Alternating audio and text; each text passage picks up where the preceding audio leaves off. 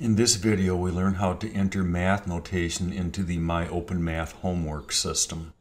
For questions for which you are asked to document your work, you will be provided with a full text editor, which allows you to do things like bold text, italicize text, underline text, create bulleted lists, numbered lists, and things of that nature. Let's start with some simple examples. So if I want to enter the fraction 2/3, I have two basic approaches. The first approach is to use plain text. And in this approach, I just use symbols that are already on the keyboard. For example, to enter 2/3, I would type a 2, the division symbol, followed by a 3 to represent the fraction 2/3. If I want to render this as ASCII to math, then I would highlight the fraction 2/3, click on the Add New Math button. When you do this, you will see that the 2/3 is now surrounded by backticks, or the grave accent symbol, and also by a red outline.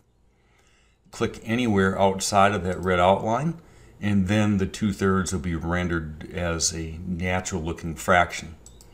Okay, so let's keep going and do another simple example. Let's say I want to represent the exponential expression 5 squared.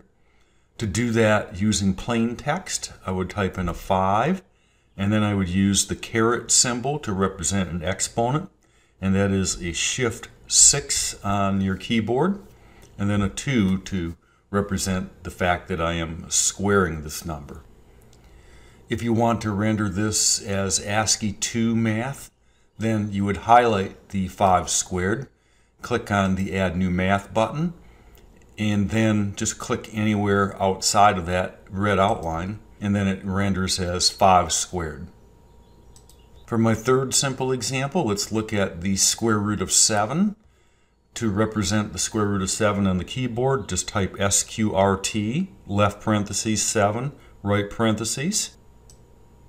If I want to render this as ASCII to math, then I would highlight the square root of 7, click on the Add New Math button, and then when the red outline appears, just click anywhere outside of that region, and then it renders it as a natural looking square root of 7.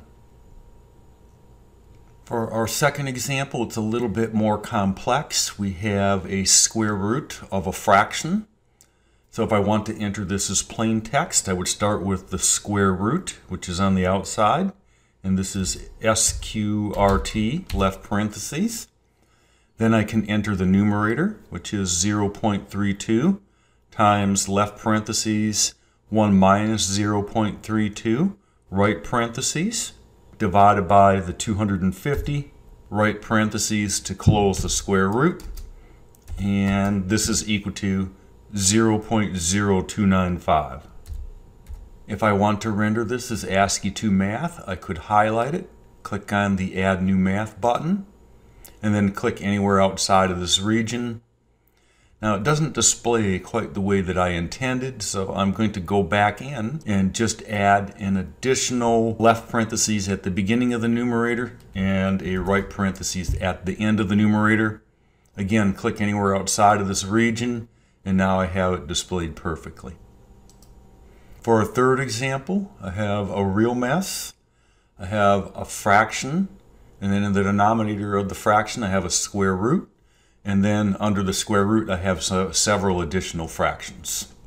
To enter this as a plain text, I'm going to start with a left parentheses to begin my numerator, 5.62 minus 4.27, right parentheses to end the numerator, a division symbol to start the fraction, and then in the denominator I have a square root, so SQRT, a left parentheses, and then under the square root I have a 4.71, shift 6 to get the caret symbol for the exponent, 2, division symbol to divide by 20, plus 5.31, shift 6 to pick up the caret symbol, 2 to square it, divide by 37, and a right parentheses to close the square root.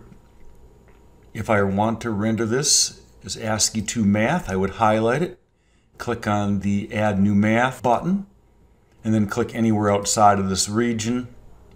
this case, it looks like I forgot to enter the value, so let me go ahead and enter that. So it is equal to 0.987 here in the plain text.